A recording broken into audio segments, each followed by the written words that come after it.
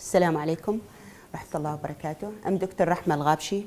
I'm a consultant reproductive endocrine and infertility in our Royal Hospital. I want to thank Dr. Musallam to give me this opportunity to see you all and give you this small lecture about what we mean by BGD.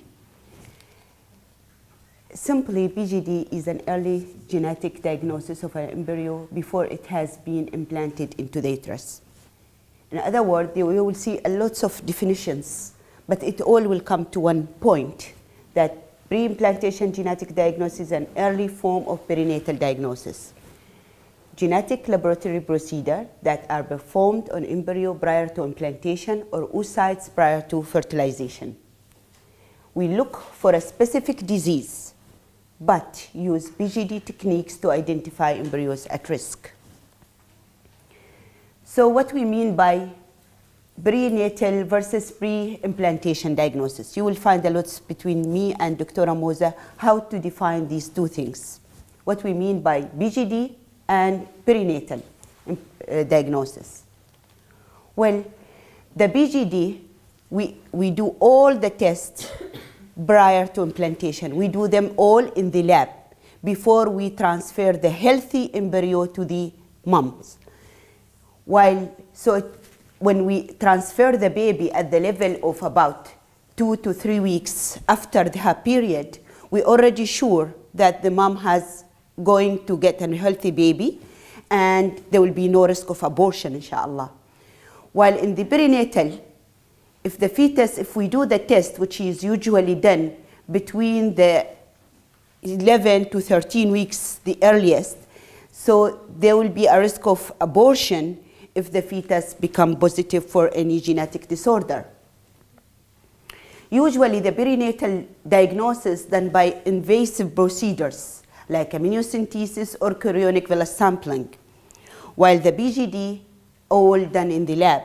Bride and mother will be not affected by any of these invasive procedures, either psychological and medical, I will say. So the pre-implantation diagnosis introduced initially in 1990s with the biopsy of a single cell for pre-embryo followed by its genetic diagnosis through different techniques done in the lab with like FISH, PCR, STG-HRA, and the subsequent replacement to the patient of those embryos classified by genetic diagnosis as normal. What are those indications in which we need the BGD for? Procedure is usually offered to couples with a known single gene disorders. Couples with chromosomal abnormalities that can be detected by a BGD. Requesting single selection for X-linked disorders like hemophilias and all those.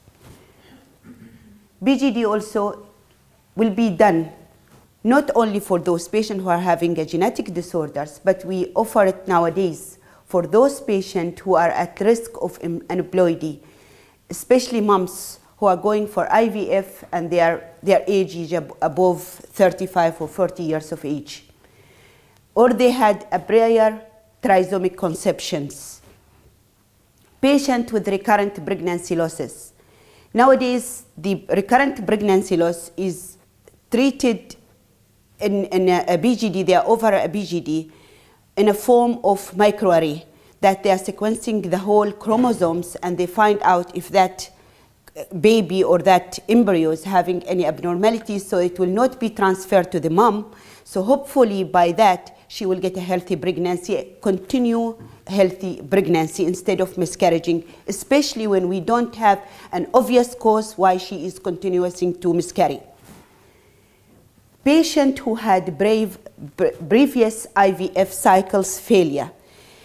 We do get couples who are having 3 and 4 and even 9 IVF miscarriage, IVF failures, and we don't know why they are continue to have IVF failure, although we are sure that they're being transferred to the uterus and healthy looking embryos. So that's why they are being offered BGD and BGS and all that. Requesting BGD for HLA typing, especially when a family has, for example, a leukemia baby, having any genetic disorder, and they need the new technique to help that baby. So we do the BGD to make sure that we're having a healthy matched embryo to whatever baby we have at present. Requesting sex selection for family balancing. We agree with that or not agree, but it is done.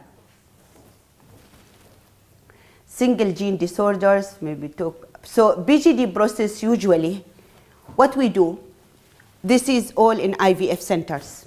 We give the ovulation induction in form of gonadotrophins. We make sure that the ovaries have been stimulated and we get a good follicles.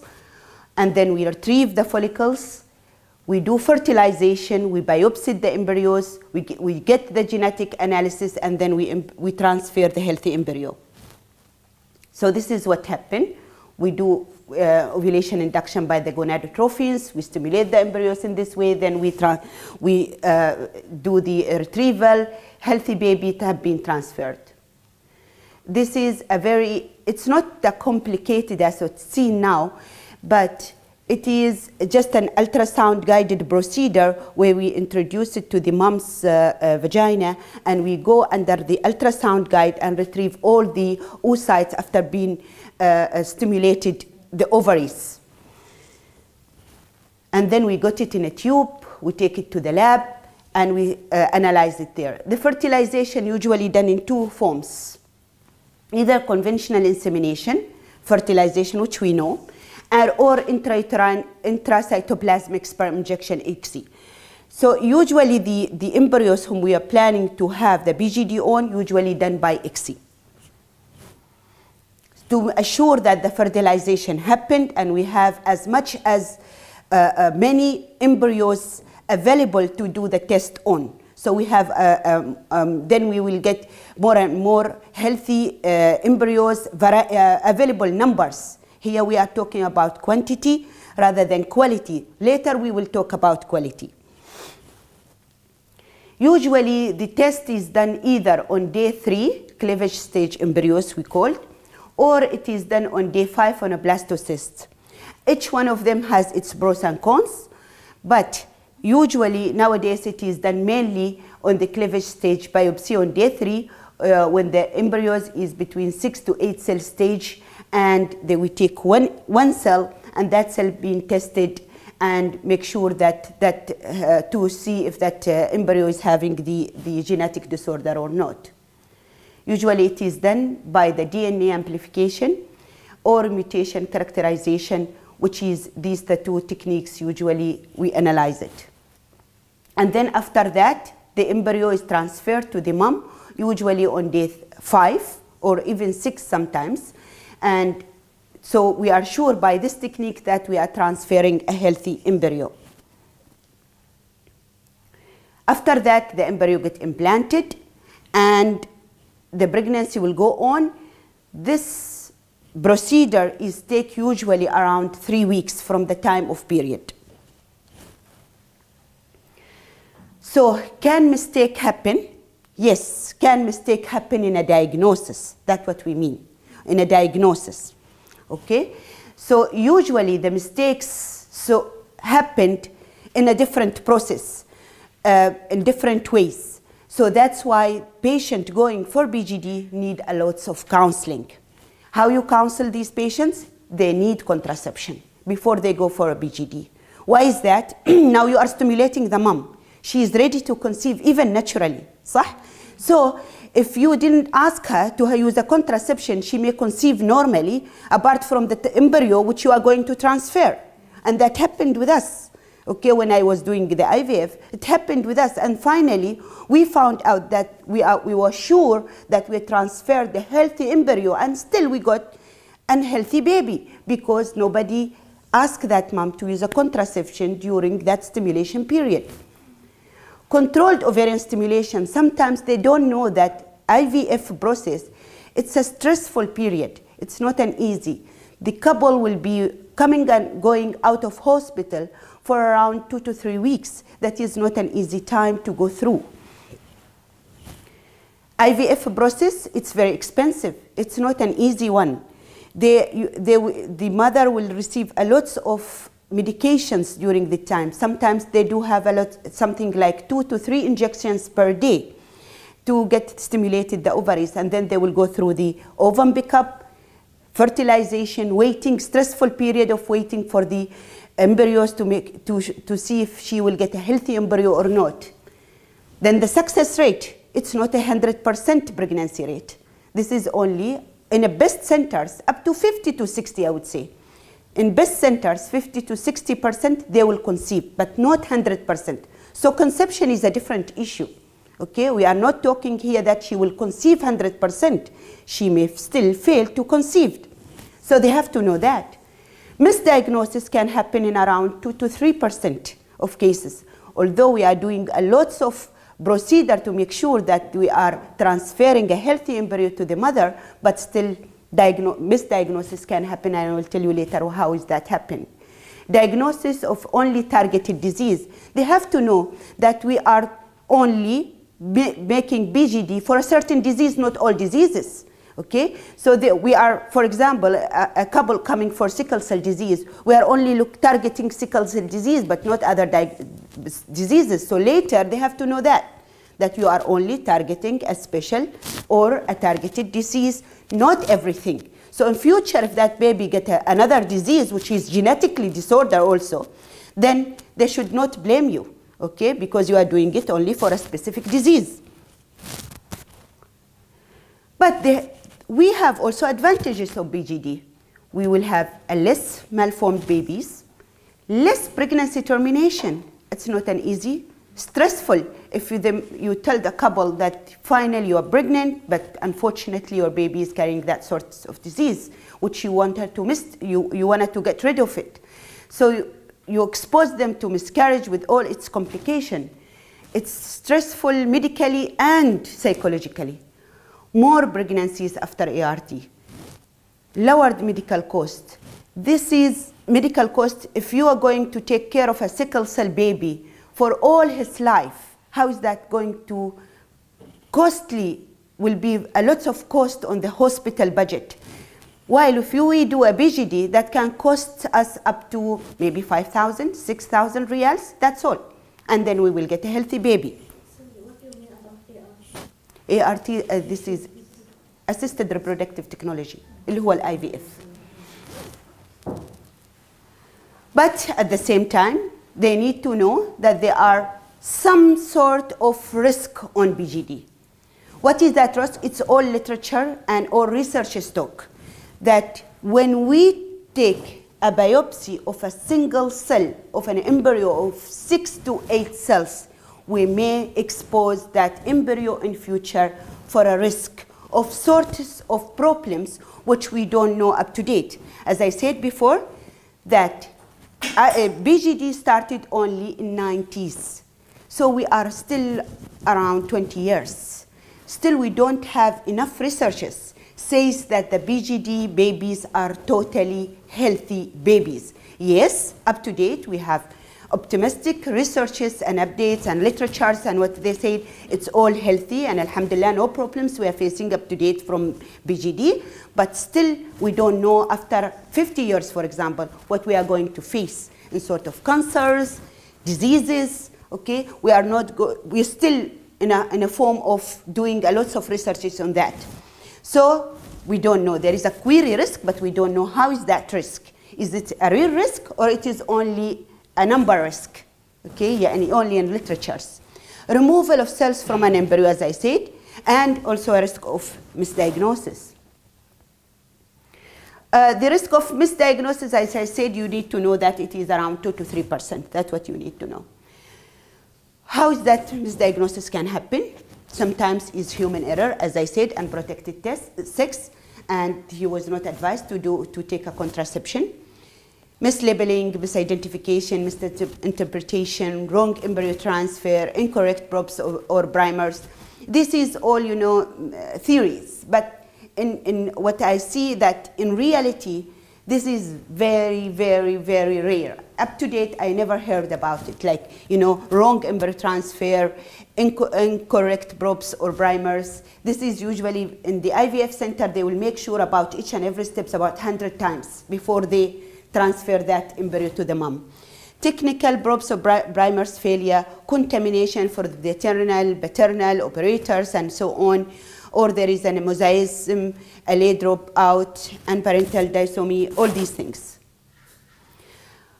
The parents, sometimes we need to know what's going on in the community, what they will think about BGD. Maybe in our community, because it's not wide, okay? It's not widely known, and the community still doesn't know much about it. We don't have the governmental IVF centers. We are not offering IVF in public, you know. So we don't have these issues of ethical problems. But in other communities, when it is widely done, not only for medical disorders, these sorts of ethical issues being talked about. Like, you know, do we have the right to choose? Do we have these embryos who are not suitable? Is it they have the right? Are we having all the right to just destroy them and throw them? On, you know, all this discrimination against those patients who have the disabilities because we didn't do BGD, for example. And then, is it safe? As I said before, we need more and more researches. Resource BGD is expensive. I said, we are sending IVF patient to do BGDs. Sometimes it costs around 5,000 to 7,000 riyals. And still, with 5,000 to 7,000 riyals, we are not sure still that mom will get pregnant or not, okay? So psychologically harm to the parents and child, very stressful process, especially when, I remember we have a family whom we sent her twice for BGD and still no embryo transferred. Why? Because they couldn't find any healthy embryo to be transferred. Imagine how much stress they can go through. No embryo transferred. Sometimes even the patient says, because I had just a very stress, I said, even the unhealthy embryo, please transfer it. And she has to sign on that she agreed to have an unhealthy embryo because of the stress she went through. It's not an easy 3 weeks in her life. So what is the future in BGD? BGD is a relatively new procedure and much ongoing research is being performed to expand and improve it. Given the technical consideration associated with BGD and BGS, these procedures should be limited to centers experienced with micromanipulation, not any centers. Genetic links to common diseases. This is our future. Diabetes, hypertension, cardiovascular disease, endometriosis, cancers, and so on may be identified, and BGD will become available to control the transmission of these diseases in future. BGD and BGS indications, utility, and outcomes remain an active area, as I said before, for researchers in reproductive medicine. Its a place in medicine and society will continue to generate controversy and ethical debates. Now let us come to our country, Oman. What we have. In Royal Hospital, about 2 to 3 years back, we had a committee formed by the DG that we have to form this committee to help those patients who are having a BGD, who need a BGD, and to send them for that. We formed that, we did the protocol, we send it to the ministry, we get the approval, we start sending patients. Unfortunately, just in August 2015, everything is stopped. So now we are facing with families who are desperately, and they have a problem, an issue, that they need to go for IVF, BGD, but still we cannot send them on the government resource because of we can't send them. It's stopped. And we hope that this will restart again. We hope to develop our own IVF BGD centers. Hopefully, inshallah, that will happen in future. But unfortunately, now the ministry is not sending. But we can advise these patients to go to centers where we visit before. So we went as a committee, we went and visit these centers in UAE, in Jordan, and make sure that these centers are really good centers and they can deal with our patients, and they are doing very well when they go there. But they have to go now on their own budget, and each BGD cycle with a success rate of about, I would say, 50%, it can cost them up to 5,000 to 7,000 riyals. And that happened also for SQU. They are not different than us. And in the Ministry of Health, as I said, in private hospital, unfortunately, the private hospitals which we have in Oman, they are only doing the simple IVF, only for the infertility purpose, not for BGD. So we don't have no center in Oman till today. We don't have any center in Oman doing BGD or BGS, no trusted centers. So we don't have any centers in Oman. We have to send our patient either to our neighbor countries in UAE or in Jordan.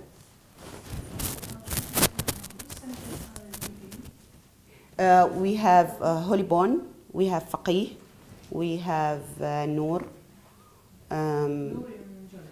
لا النور في أبو ظبي.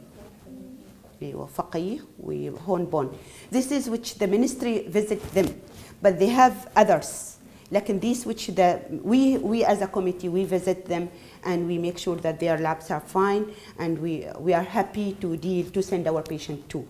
And same to Jordan also. We visit Al-Istishari, Mustashfa Farah, Al-Amal, these good centers to send our patient. We are getting good results from them, but unfortunately stop. And if the patient is going, they are going to on their own budget. Is the cost different between these two? Not much, not much. When it comes to the BGD, it's not much. 2 minutes. That's it. I'm done.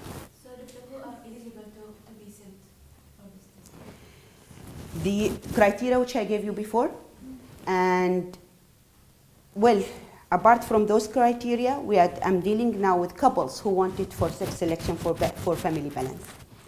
We are getting also that. But in Oman, the Ministry of Health, which was sending before, we were sending only mainly for medical reasons. We never send it for, and the other thing was that they never had any healthy baby before, no healthy child. So if a family have 5 sicklers and they have 1 sickler normal, they will not be sent because it's costly. You have to, when you have a budget, you have to think in that way. You have a limited budget. Either you give it to a family who has at least 1 healthy child, normal, or you give it to a family, no children.